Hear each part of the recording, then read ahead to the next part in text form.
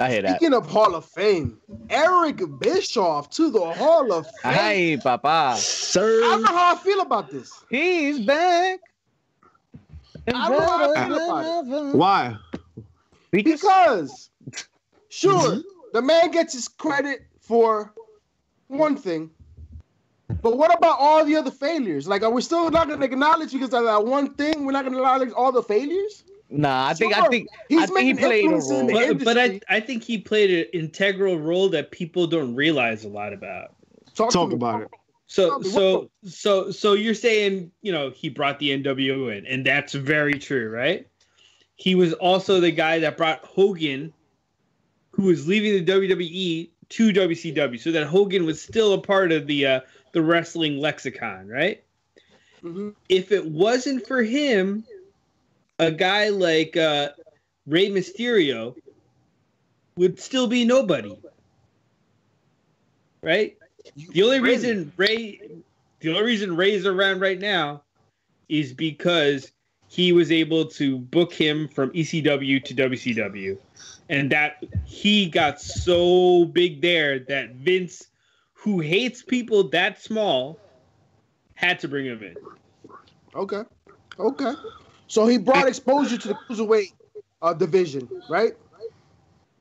Yep. Yeah, I guess you can say that. To that style, right? So what else has he done? To that style, and that style has influenced the in-ring product of today, right? How about just very honestly, like 83 weeks? Yeah.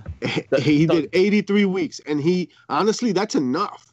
He went to TNA, which was a sinking ship, right? And then he detailed everything he did to do something about it. You know? So like just recently he talked about the Sting Jeff Hardy match. Right? And like if you remember, he's the one that was like, all right, like we gotta fucking calm this shit down and whatever. He's trying to like, yo, Jeff Hardy's not that fucked up. Because he was like, yo, nobody else did anything. So like he was obviously in a place. I mean, Dixie Carter's failures have been well documented, of course, right? But I wouldn't call that an Eric Bischoff failure, and I think he gets shit on for that a lot. Bringing in Hogan for, you know, whatever. But at the time, like, yo, that's a name, right? He tried to create a moment. Yep. You know, the person, you know, was who he was. But at that time, like, yo, he was God. Right? And for as much as you guys are defending his claim to the Hall of Fame, y'all failed to mention the fact that he brought over Medusa, the fact that he brought over Scott Hall and Kevin Nash. Right? Who the fuck are those? So, sure. It's just why now? What happened?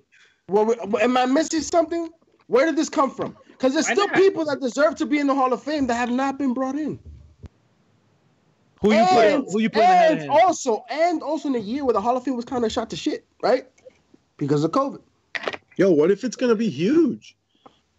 Yeah, the COVID spreading is gonna be huge. Yeah, it's gonna spread everywhere. It's not live, so I think it's just gonna be like wrestlers. I don't think even fans are going to that shit. Really? I don't think so. I know it's not live. If the Grammys are not live, if the Oscars are not live, why the fuck is the Hall of Fame gonna be live? Like, there's no need.